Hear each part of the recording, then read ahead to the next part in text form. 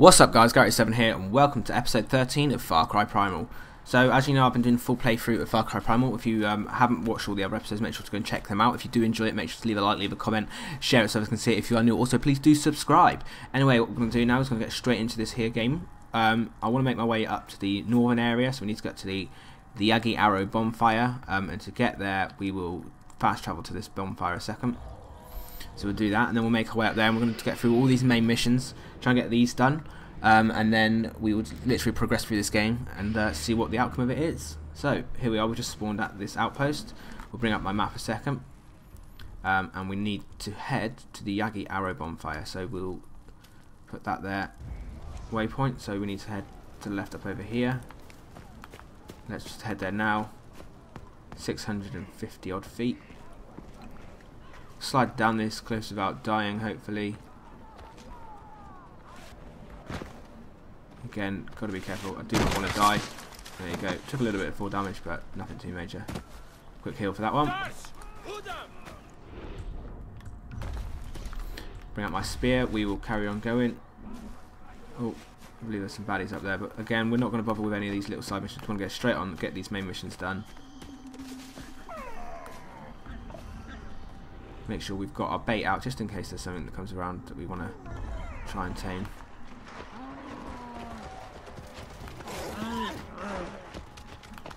Anyway, let's keep going, keep cracking on. Head down here again, making sure we slide down these embankments rather than just jump.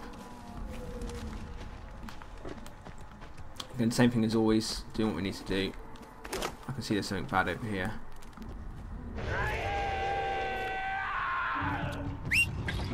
So we're going to send our tiger into that one, take him out. Good beast, look at that. Saber-tooth is absolute unreal. We'll heal him up quickly, make sure he's okay. And then take whatever we can off this guy. So nothing there.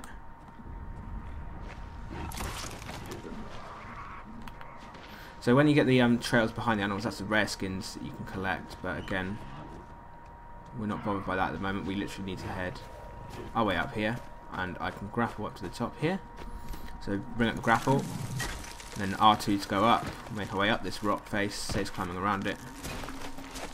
And we've got tape here again, we don't need any of that, so keep going this way, 400 odd feet. We'll literally just make our way there, run there as quick as we can. I know these bits here, the walking does take a while, but again that is part of the game at the moment. In a few more episodes hopefully we'll learn the skills to ride the beasts, which will be really good. Make traversing this area a lot easier, be able to run through it quicker. But for now what we have to do is just make our way there on foot. Again, it is good because it gives us the opportunity to collect all of these resources that are around the place, and these are the rare and north stuff which we don't really have a lot of. So here we go, we'll keep going up here, 200 and something foot, and it looks like it's up a mountain. So let's just keep going up here. Okay, now we're into the colder areas. We need to also make sure we keep a lookout. Plenty of wolves around. But we have our saber-tooth with us, which is going to help us out a lot. And here we can see we're getting cold now. So let's make our way to this bonfire, light it up, get ourselves warm. Hopefully that will stop the cold. We've got a rare yak here. Again, we don't need no yak skin. So we'll head up around to the left hand side here, so we've got over the mountain. It looks like we are heading there now. I'm going to quickly bring up the map. What we'll do is we'll zoom in now. We'll follow this path all the way up around, it will take us there. So what we'll do is we'll stick to that pathway. Again, these little road paths are, quite good. They do show you the best way to go, even though it's not really a proper pathway as such. Yeah, with the Yagi Arrow Bonfire has been discovered now. We've unlocked a skill point for that. We're going to go into stealth because no doubt there's some baddies around. Take him out with a headshot.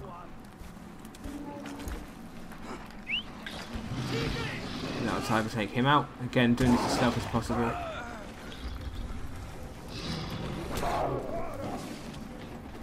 Should give us the opportunity. There we go. That is it. All these guys have been taken out.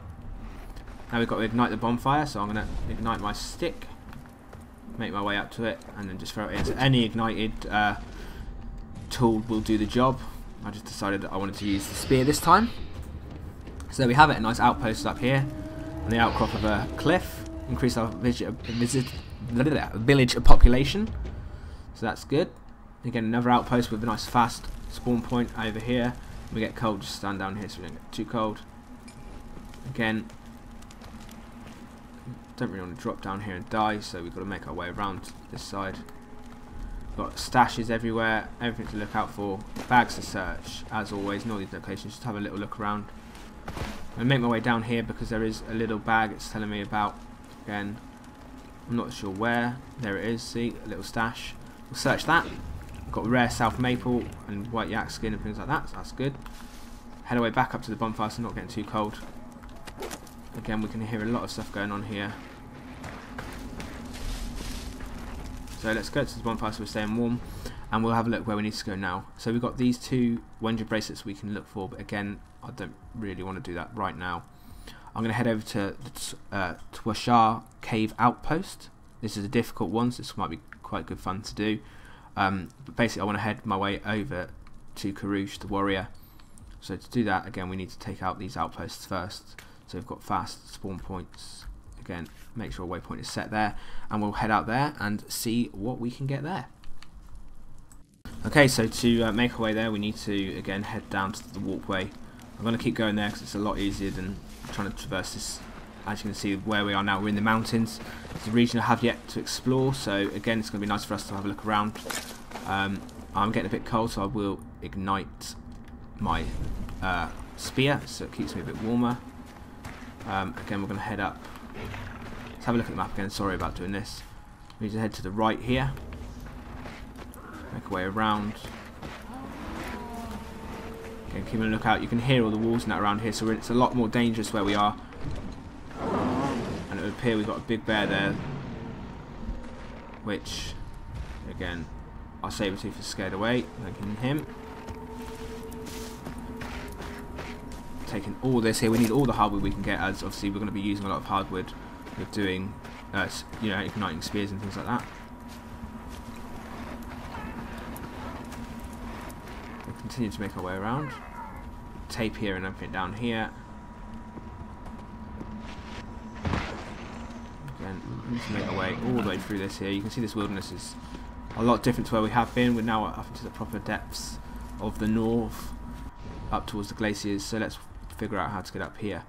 So we could go all the way around and do it that way. I think it's going to be our best bet. So head around to the right again. And the music is changing. It's a lot more eerie up around here. The other Twarsha Den outpost has been located. Now it's just a case of making our way up there. Here, so we've got a grappling hook up here. So you can see that. We can figure out whereabouts it is. There it is above our head here. So we'll grapple up here. Got R2 again. Our beast will take a little bit of time to get up with us, but he will make it his way up. So here we are atop here. And we've got another grapple hook, but before I do that, let's make my other spear up. We'll grapple up to that one. Go all the way up to the top. Again, I'm going to do this as stealthily as possible. The least damage we take and the less attack we get, the better. And obviously some of these outposts you do get rewards for taking the stealth approach. Again, we'll look about, see. Here, we've got a bracelet up there again. We'll quickly go and grab that one. So, again, you can see on the map these little blue things. These are the bracelets. They're like little secrets that you can find and grab. They do glow, which is nice. They are in the most precarious of positions. So that's a Dacia hand. We've got another one of them, which is nice. And it looks like a bonfire down below us, but we're going to ignore that one for now. We need to make our way up to the top here. So to do that, we will run. Get there as fast as we can. And just see what we can get from it. Let's hope we can actually achieve it. There is stuff around, so we've got to be really careful. It's really actually quite eerie and spooky up here. Again, we are going stealth, so let's go down. We've got our saber-tooth, he's near us.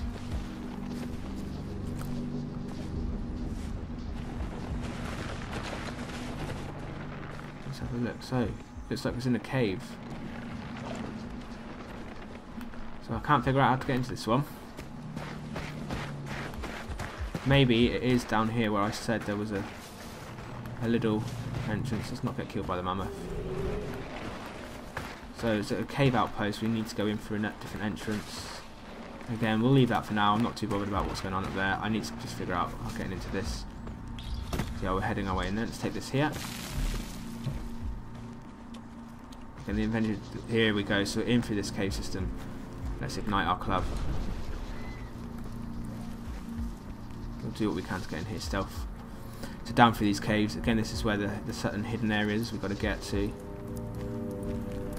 And keeping it as stealth as possible means we're going to hopefully have less people to fight off.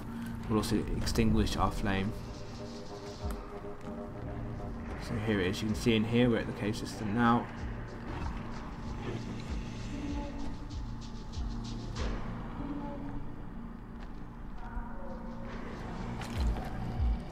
We'll send our tiger in to get this bloke up here. And this guy here I will get with a headshot. Nice, that's one more down. Yeah, so we've got loads of them up here. Again, I'm staying back. I'm trying to keep as stealthily as possible for this. And then we will use our beast to our advantage. Pick up a bow and arrow a second.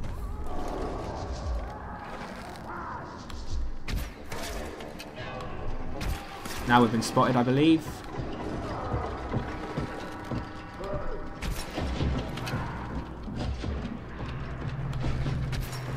Come on, you son of a bitch.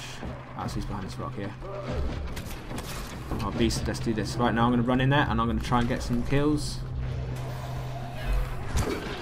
Nice headshot there.